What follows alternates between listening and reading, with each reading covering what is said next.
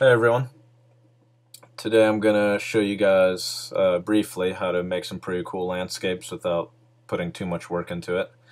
And then secondly, I'm going to show you guys how to texture the landscape using UV mapping. So let's begin. First of all, you're going to need to enable a new feature that Blender added called the Ant Landscape add-on. So to enable that, go to File, User Preferences, go to the Add-ons tab up here. Then on the left hand side, select Add Mesh. And then at the very top over here, you'll see this feature here. You'll just want to enable it by selecting this checkbox. It's called the Ant Landscape add-on. Once you've enabled that, click Save as Default, and that'll make it so that every time you open Blender, it's already enabled. Alright, so once we've done that, we're going to go to Add, Mesh, and Landscape. And there's our little landscape. Alright, we have all the settings over here on the left side on the landscape menu, so I'm going to grab that and pull it up. Alright, once you've done that, we can go over some of these settings here.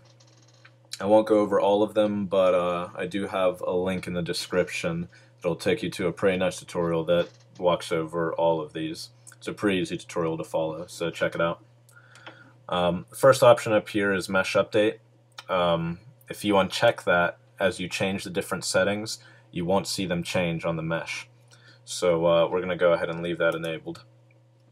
The sphere checkbox here will actually just turn the landscape into a sphere. It's great for making rocks or boulders. We'll leave that unchecked.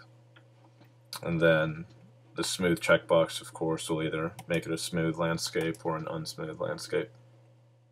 So the subdivisions here, you can decide basically how detailed the landscape is. If you take it up to like 128, you can immediately see the difference there. So it's great if you're kind of far away from the landscape and you still want to be able to see detail. It's pretty nice. But it's also going to kill your rendering time, so beware of that. So we're going to keep it to 64 just for the sake of the tutorial. And then mesh size here will basically just choose how big the mesh is. But it'll also spread out the actual texture, or the not the texture, the little bumps. It'll spread them out evenly across the mesh. So until you start messing with the settings over here on the left, we're going to keep the mesh size just to 2, just for the tutorial. All right. Over here you have the type of terrain you want. So if you select that and start checking out some of them, you'll see the differences. A shattered terrain here. I have marble. Got distorted. This one's kind of nice if you want to do like sand dunes or something like that. A bunch of different ones. You can kind of play with them and see which one you like the best. And within each one of these terrains, you'll actually have a bunch of different choices in how you want it to look. So if you go over here to where it says random seed and you start changing that, you'll see different versions of the same type of terrain. So I like seed number 5, so we'll go with that there. The other settings here will just basically change how high the little bumps are, and how high or how low the sea level is, and just like that.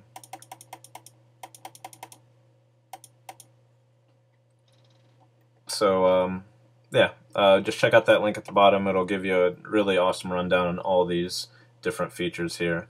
Or you can just play around with them and just see what they do. So anyways, let's get to the texturing part. We're going to split this image in 2.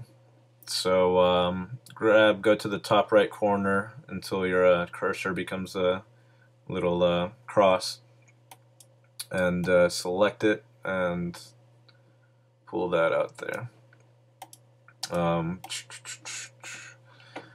Then on this left panel over here, we're going to go down to the bottom left corner, select this, and go up to UV Image Editor. Alright. Now go back to the right side, and we're going to select the mesh and switch to Edit Mode. And then with everything selected, we're going to press U to pull up the UV mapping menu. And then what we're going to do is basically unwrap this mesh. We're going to flatten it out so that way we can put a picture on it and we can move around the picture while the mesh is flat.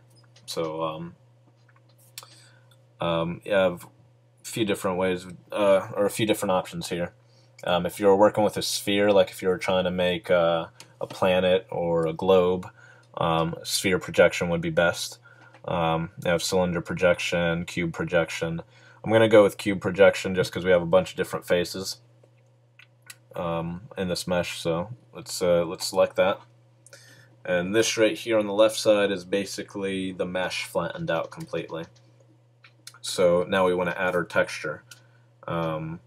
So to add the texture, we're gonna just find a random picture of a texture you want to use. I went to Google Images and typed dirt texture and just chose this one right here. So once you found the texture that you like, save it to your computer, go back to Blender and go to Image, and we're going to go to Open Image and then find the texture that you saved. Alright, and there you go. Now on the right side, we're going to go down here to the viewpoint shading button and select texture. Alright, and that's going to let the texture appear on the actual object there. So, go back to edit mode, and over here on the left side, the reason the UV mapping is useful is you can actually scale down the flattened mesh if you want to change exactly how the texture is laid out on the mesh itself. So just like that, I mean, I can make it, really small. Wouldn't make the mesh look very, very well or very detailed. But for instance, on this right side over here, you can kind of see that the dirt's a little bit darker than the left side. So say you wanted to, have your mesh be a little bit darker, you could pull it over here to the right side and only use the darkened portion of the dirt. So,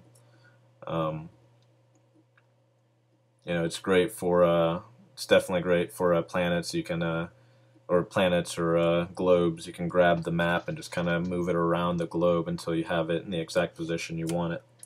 But anyways, I'm going to actually just keep it the same size as the picture here,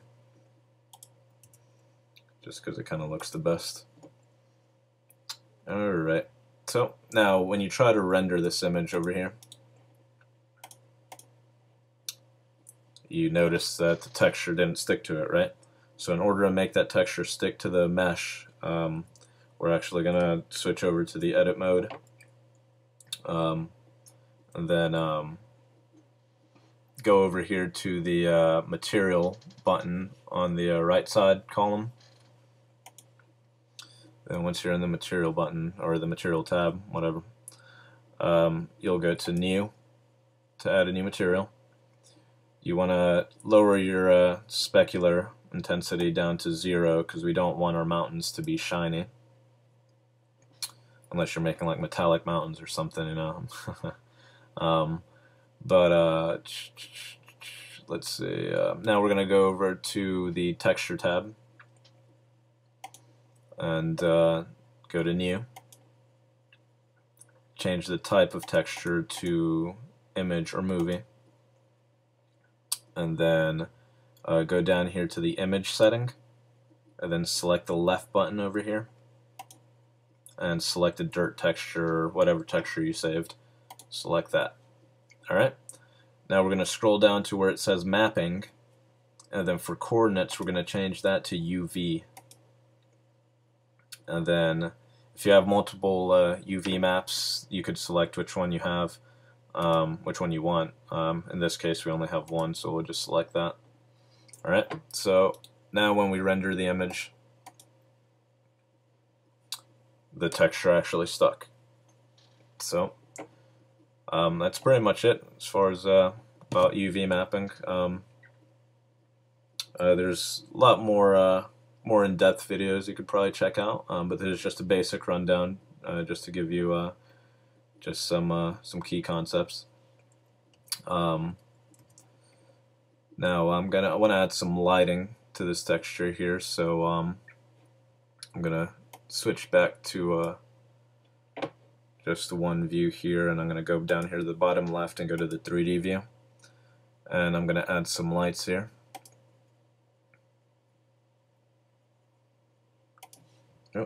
Gotta make sure you're in object mode, and gonna add some spotlights here.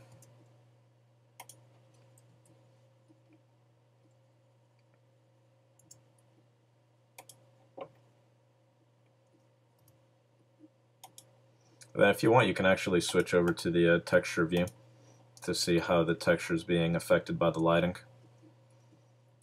And add one there.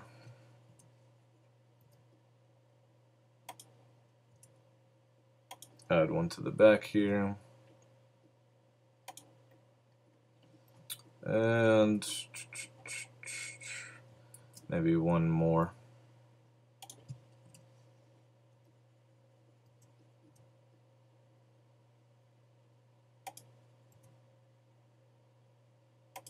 Alright, cool.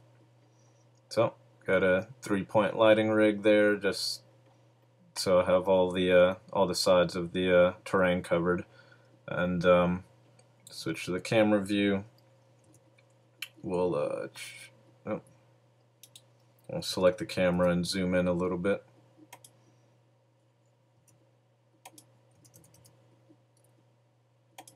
And then render your image. And voila, got a pretty nifty landscape with some nice terrain, or some nice texturing added to it. That's pretty much it. If you have any questions, just post a comment below or send me a message. Thanks for watching.